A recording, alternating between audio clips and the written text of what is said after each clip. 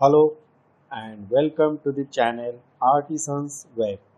I am Sajid and today we are going to study how to use Ajax in WordPress.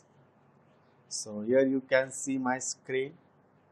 Here there are some countries and based on selection of countries we have to fetch states associated with this country. So I have database for now. So this is my country database. It contains countries and this is my states table.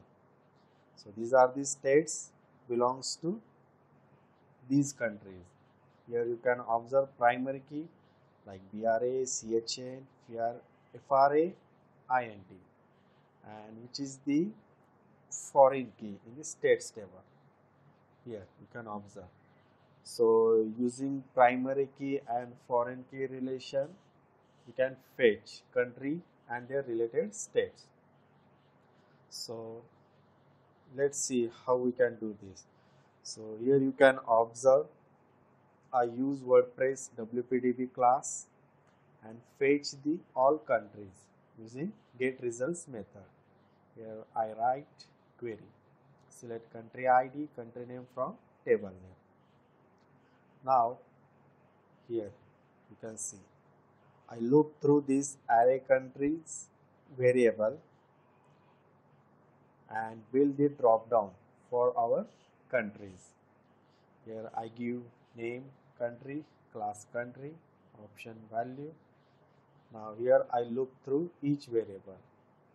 For value I keep country ID and for display I am displaying country name. Here,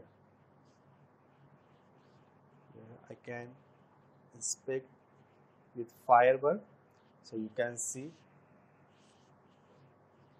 here in value I keep primary key and for display I place country name like here.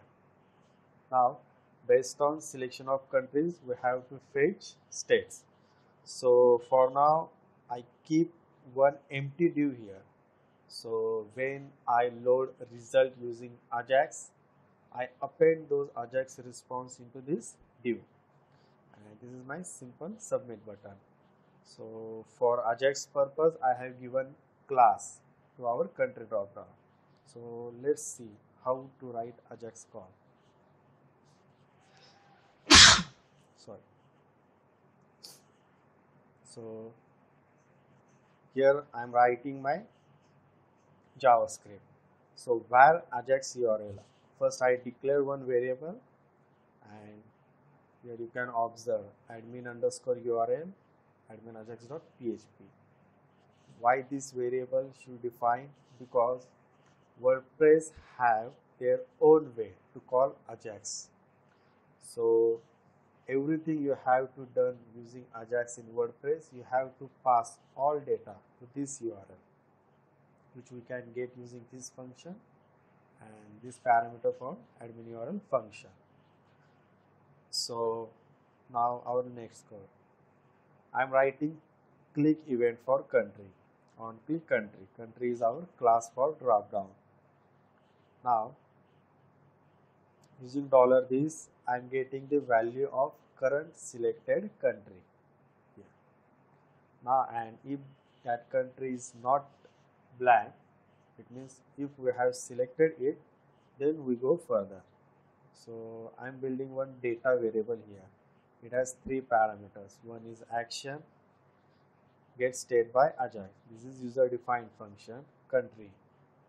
So we are passing our country ID to this variable and security.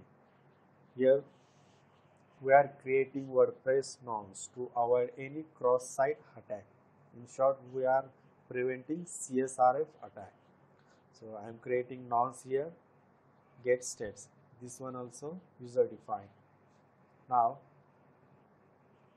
I am using jQuery post method. Ajax URL, I am posting data to this URL, this one.